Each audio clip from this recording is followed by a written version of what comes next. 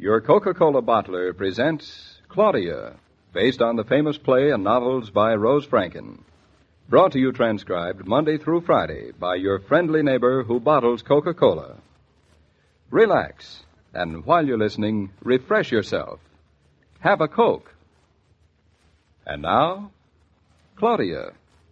Hey, Skinny Malent, throw me the matches, would you? Where are they? I don't see them. On the mantel. Mama, now how do you like that for laziness? I am to walk halfway across the living room because Sir David Norton is too lazy to walk 3 steps. Typical male attitude. I am sitting down. So? So, for me to get the matches would mean that I'd have to rise to my feet. So? So I would expend more energy than you would spend walking from the window to the mantel, collecting a kiss for your trouble, and walking back to the window. Did you say that I would collect a kiss? Every person has his price. What makes you think a kiss is mine? The look in your eye, the suggestion. Listen to Mama. Mama's right. Mama's always right. I think I'm too easy to get. I think I ought to give you the matches. I agree with you there. To conserve your energy. Thank you. But ask no price? No price at all. Just as you like. But please, Claudia, before it's time for dinner, the matches. Dinner isn't for another half hour. No remarks from you, Mrs. Brown. I shouldn't do it, I know. It's no way to hold a husband, I'm told. But here are your matches, Catch. Who told you what? Thanks. Nobody, nothing. Welcome. Have you been reading the Lovelorn column in the papers again? They're fascinating, aren't they? Oh, they're fascinating. The troubles people can have. My daughter is a ghoul. She's just plain nosy. There was a breathtaking one from a woman today, a wife. There usually is. She was worried. What about? I couldn't tell.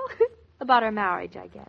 Well, what makes wives more as usually worried about is... David, take the pipe out of your mouth. We can't understand you. Not that we're interested. I said that's what most wives are usually worried about. What? Their marriage. Oh, that. Mm-hmm. Say, how'd we happen to be talking about that? You brought it up. I did not. If that's all there is to be to this conversation, I'm going back to my knitting. So long, Mama. I'm going back to my evening paper. So long, David. Oh, just when things were getting interesting. You mean you're both really not going to talk? Really? Really? Then I might as well go back to my window and stare out into the dusk. Getting awfully darkish. Only in one part of the sky. I wonder what the world is like. Hey, are you talking to yourself? Well, it's better than nothing. Is it? David, what train will we take to New York tomorrow? Oh, that's true. You're coming in, aren't you? Time for me to see Dr. Rowland. 6 weeks since I've had the baby. Can you believe it? I can believe it. Any complaints, David? No. I feel as if we'd always had him. He's almost getting to be a habit. You know, actually, it's almost as if we didn't have a baby in the house now with Bertha. It's a miracle the way that woman gets everything done. Nothing left for me. David, you haven't said what train we're taking tomorrow, you know. Well? Just think, going to New York. To New York. A whole day with nothing to do. You sound like a hick. Don't I? David, listen, don't frown. I don't ever think of New York hardly at all. Believe me, I don't miss it. At all. There's nothing wrong if you do. I know it, but life is pretty full up here. Baby, Mama, Fritz, and Bertha. And remember, you promised me a pig. In a moment of weakness. In a moment of vision and inspiration. I wish the baby could notice what a beautiful evening it's going to be. So quiet, so pale. Say, is that Fritz up there around the barn? Yeah, I guess it is. Honestly, he just hates to come in the house and call it a day, doesn't he? I think I'll go up and have a word with him. What about? Now, aren't you Miss Nosy? About the pig? No, not about the pig. Then what about? Well, just about cleaning up the East Field. Oh, is that all? Now, can I go talk to him? Go ahead if you like. No, thank you very much. You're welcome. Thank you. Call me if dinner gets ready, will you? Sure will.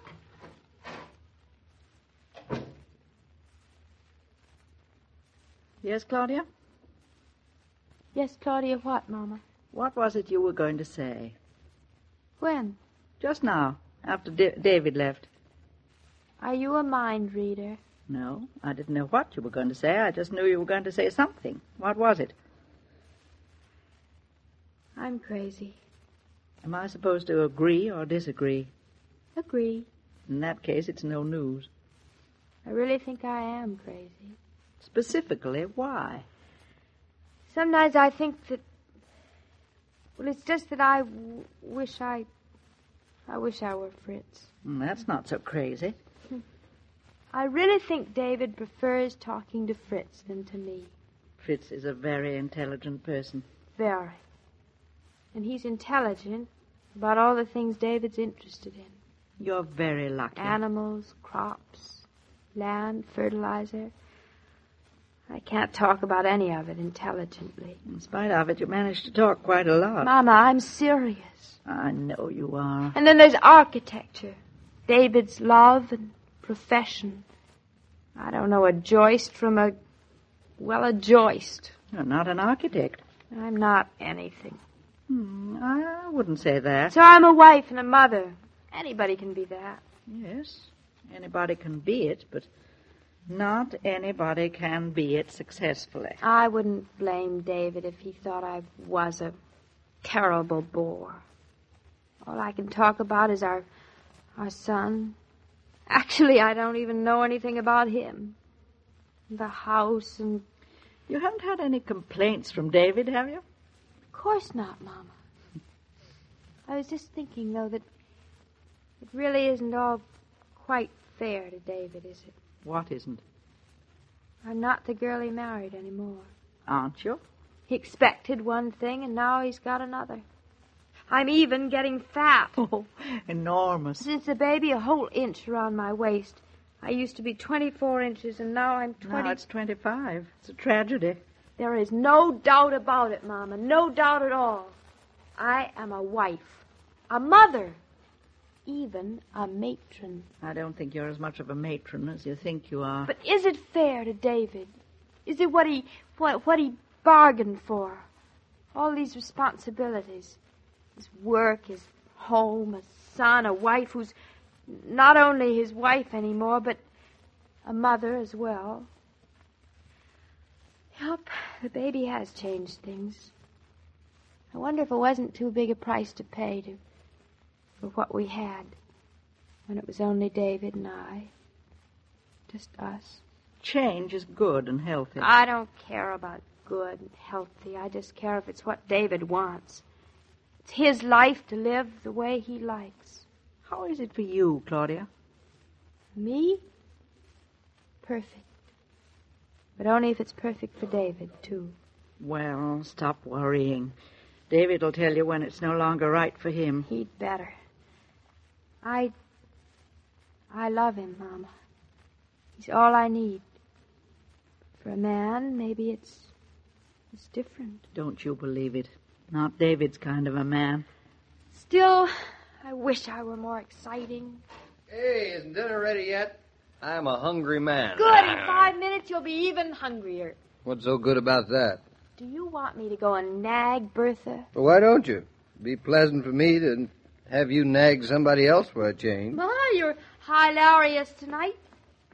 And where are those confounded matches? Right where you left them, on the table. Oh yes.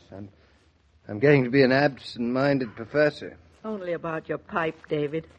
I hope. All right, Mrs. Brown. Confess. Confess what? What are the secrets about? David, try and talk sense. Don't let Claudia be contagious. Were you talking secrets? Well, we are mother and daughter, you know. We have to have a few private talks. You bet you have. As long as you tell me what they're about.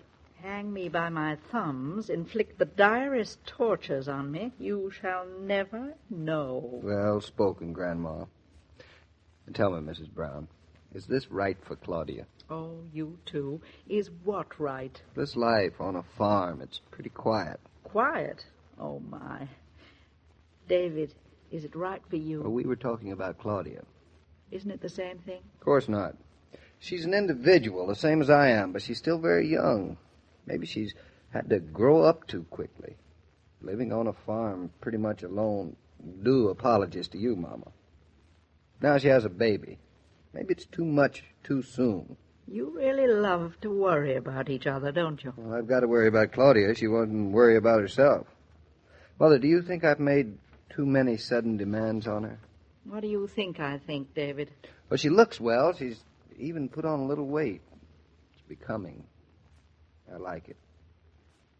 Your daughter's growing up, Mrs. Brown. She'll be a beautiful woman.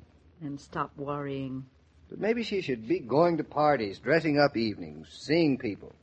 This is all perfect for me, but I wish I was sure it was all perfect for her. I don't have to tell you she's the center of it. No, you don't have to tell me. It's strange sometimes how often you have to tell the person you love that you love them. No, Claudia doesn't use words either.